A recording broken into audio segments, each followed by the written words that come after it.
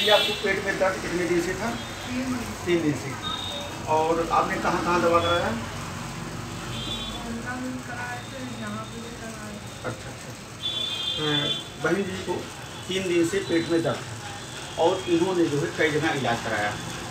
बाद में ये पता चला आपके भाई साहब हैं, गोंडा से आए हुए हैं हमारे पास, और इन्होंने जो है बताया, मैंने जब एग्जामिनेशन किया, एग्जामिनेशन करने के बाद बताया कि यूट्रस में जो है, यूट्रस बल्कि यूट्रस है, इसी वजह से इनको प्रॉब्लम हो रही है। तो मैंने अपनी इलेक्ट्रो होम्योपैथिक की एक दवा S2 WE और साथ में L1 मिला करके दिया, दूसरी शीशी में C2 और साथ में G मेडिसिन बना के दिया, और इसको 10-10 मिनट पे 2 बार पिलाया गया हल्के गुनगुने पानी से।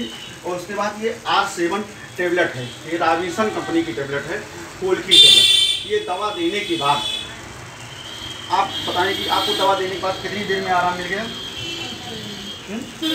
कुछ देर में, कितनी देर? 15 मिनट, 20 मिनट, कम से कम 20 मिनट में 3 बार जब दवा ये कोल की R7 टेबलेट कैस्ट्रोल दिया गया, 3 बार में ही पूरा रिजल्ट मिल गया। ये हमारी इलेक्ट्रो होम्योपैथिक है, जिसे हम जादू कहते हैं। इसके पहले आपने बोविरान इंजेक्शन लगवाया था और विटामिन C और साथ में बोतल ग्लूकोज की तमाम एलोपैथी की दवाएँ आपने किया था, उससे कोई रिजल्ट नहीं मिला था। और बहन जी खुद बता रही हैं, हमने कराया था ना अंग्रेजी दवा, और उसके बाद देखिए आपको बहुत अच्छा रिजल्ट मिला। तो हमारे जितने इलेक्ट्रो होम्योपैथिक साथी हैं, मैं उनसे कहना चाहता हूँ कि वो कल के भगवान हैं।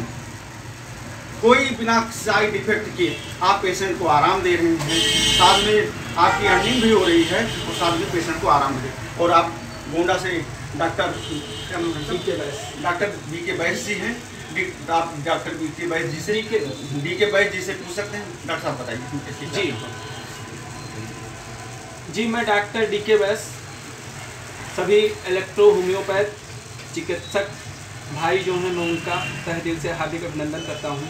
और मेरा आग्रह है कि ज़्यादा से ज़्यादा इलेक्ट्रो होम्योपैथ मेडिसिन अपने प्रैक्टिस में यूज करें। डॉक्टर साहब ये चीज़ हमको ये बताइए कि आपने सिस्टर को जो है क्या प्रॉब्लम थी, आपको क्या दवा दी गई, कैसे क्या बताइए जो वर्तमान स्थिति है? जी मेरी सिस्टर यहाँ भदरसा में, मतलब मैं इनका शादी किया हूँ और यहाँ पे काफ़ी प्रॉब्लम में थी, तो मैं वहाँ से भागता हुआ आया और इनको पेट दर्द से आराम नहीं मिल रहा था।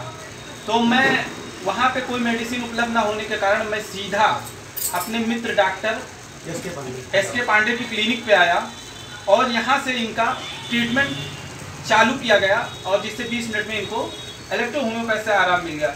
जबकि इनको बोविरान इंजेक्शन, अन्य कई प्रकार के इंजेक्शंस, बॉडी फ्लूइड लग चुके थे, जिसका मतलब कोई परिणाम नहीं आया अभी तक।